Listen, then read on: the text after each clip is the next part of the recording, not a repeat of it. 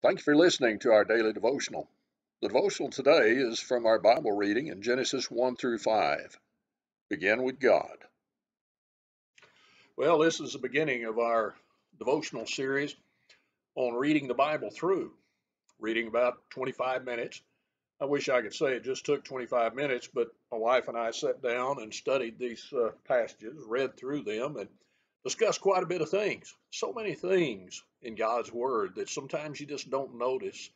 But there are some things that I just wanted to bring forth as I looked at it and looked at Genesis 1 through 5. But I think the main thing is, as you begin in Genesis 1, you ought to underline in the beginning God. You know, you think about the world and the situation that came about as you get to Genesis 6, and you find on through chapter 1 until chapter 6, there is that up and down of people deciding what they're going to do with God. Well, in Genesis 1, if we begin with God and stay with God, think of what an amazing place this would be and the questions that would be answered, the hope that would be instilled. You know, for example, if we begin with God and stay with God, think about the estimation of self that we would have. In Genesis 1, verse 26 and 28, we find God made man in his own image. Oh, he created all of the other animals in this world. We're not animals. We're different. We're created in the very image of God. And if we give in to the idea of evolution, one of the, not supposed to say it, but the only thing I can say, one of the stupidest ideas that ever comes forth. But if you give in to evolution, you and I are no different than a cockroach that you step on, just a little further in the chain and a little different organization. But I'm not that. I'm made in the image of God. So I begin with God, and whenever I have that estimation of self, I don't act like an animal. Our world today is filled with people that act like animals, but I'm different. You're different. And so you begin with God and you have a proper estimation of self. And then, secondly, in chapter 2, in verse 24, God had created Adam and Eve, and woman was bone of his bones, flesh of his flesh, male and female. Matthew 19 and verse 6 and following, the Lord refers to this account, so we know it's accurate. Either that or Jesus was mixed up. I'm not going there.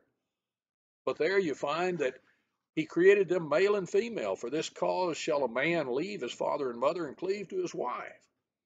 Well, today, whenever people marry, there's not a cleaving. There's not that union. It's kind of a temporary thing, isn't it?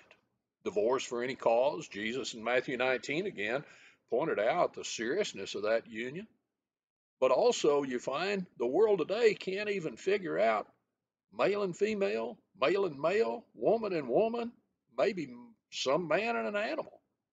You look and you find that the world puts God out in the home, goes terribly wrong. And then in chapter 3, in verse 1 through 6, there Eve was tempted. The serpent came and said, "Eat this." She said, "God has said, in the day that you eat of, you'll die." The serpent said, "You shall not die." God just knows you'll know like him.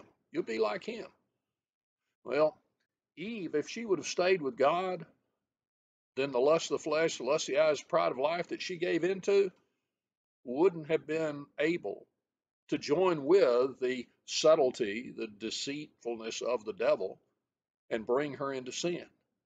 She would have, if she had stayed with God, and people today, if we stayed with God, we'd be able to avoid temptation because 1 John 2, verse 15 and 16, we're not to love the things of the world, neither the things, the world, nor the things that are of the world. For the lust of the flesh, the lust of the eyes, pride of life, these things aren't of God. They're not of the Father. And so if we begin and stay with God, temptation is overcome. I give in to temptation whenever I push God out of the picture, just like Eve did. And think about in chapter 3 and verse 6, if we begin with God and stay with God, think of the interaction between Eve and Adam. Eve gave to her husband. He ate it.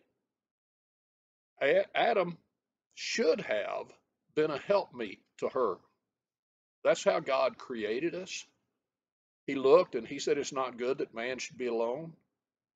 I'll make a help meet for him, that suitable corresponding part. We need each other. And yet they failed each other.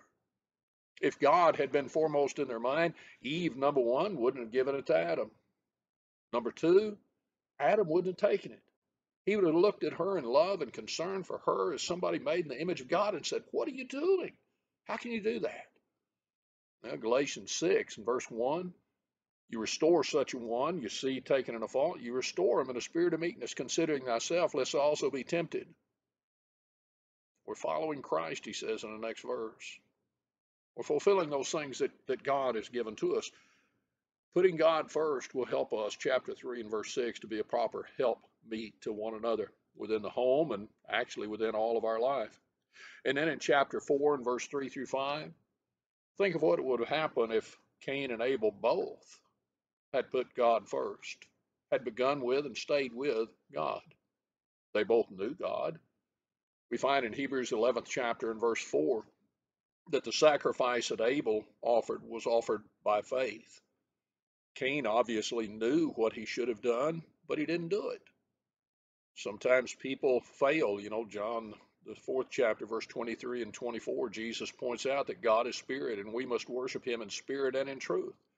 If we don't have that proper concept of God, worship falters and fails. If you don't believe that, look around at the religious world. But if we begin with God, then worship makes sense. And it's something we follow, that we do to God, not to self, not out of convenience. And then in chapter 4 and verse 7, there, whenever God confronted Cain, Cain was wroth because God had had respect unto Abel and his offering, but unto Cain and his offering he didn't. And God told him, said, it's your fault, Cain. You had the choice. If you do well, then what's going to happen? But if you do evil, sin lieth at the door. He was telling Cain, just like he tells us, you can't blame anybody.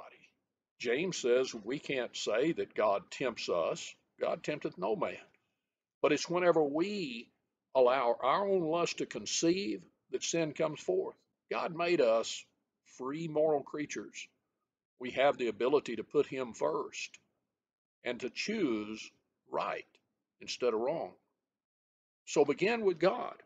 Begin with God and think of all of the life that is there and what we become.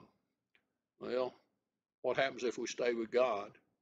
Over in chapter 5 and verse 24, Enoch. Enoch walked with God. God took him. I remember my father-in-law, all through the time that I knew him, he'd say, I want to be like Enoch. He wanted to walk with God. Every one of us has that ability if we begin with God. You read Genesis 1 through 5, and that lesson stands out. Begin with God. If you don't, sadly, the lessons show forth then and in our society today, but I pray not in our life. Be an Enoch. Walk with God. Thank you for listening. Look forward to tomorrow talking about a few things out of Genesis 6 through 10. Thank you again for listening to this devotional.